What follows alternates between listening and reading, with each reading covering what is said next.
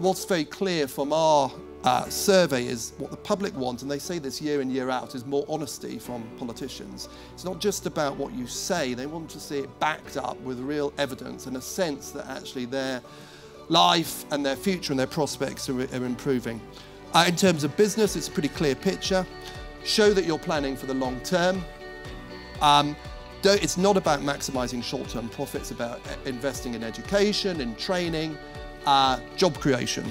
And for CEOs, it's a very clear picture. Be brave, get out there, defend your company, don't defend the indefensible, and do your bit, help improve the common good. Most people in the lowest quartile feel that they are going to be worse off in the next 5 years.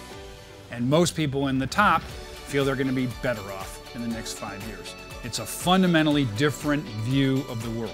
What it's replaced by is a deep sense of irritation that income inequality is getting worse. I have as much information as they do, and my information is probably better than theirs because it's coming from my peers. I don't trust information I get from government, and I don't trust it, God knows, from CEOs. If you fail to deliver on your promises, if you undermine the champions of compassion, then you get the trust gap. I can't remember who it was who said that a foreign policy born in the minds of the few and carried in the hearts of none is doomed to fail.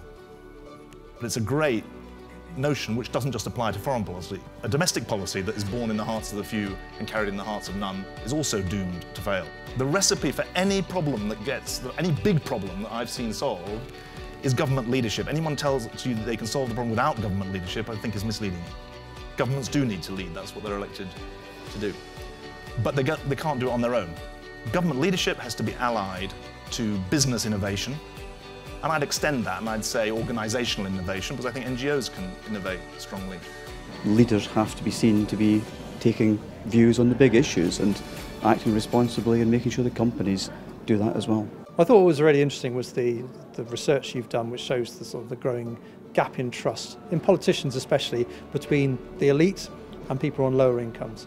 And I thought that was really interesting in the context of what David Miliband was saying there. He was talking about this civilian surge, the idea that people were coming in behind populist politicians of the extreme left and right, whether it's Donald Trump in America or whether it's Jeremy Corbyn in this country. Whatever businesses do, whether it's sort of small or large, it's got to be authentic and not tokenistic, because the public sniff that out very quickly if it's just a fig leaf.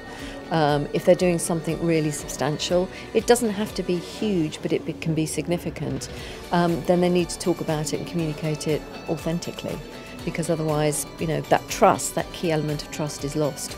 Just to remind everyone in the room that trust does really matter. If you are a trusted business, people are much more likely to buy your products and services.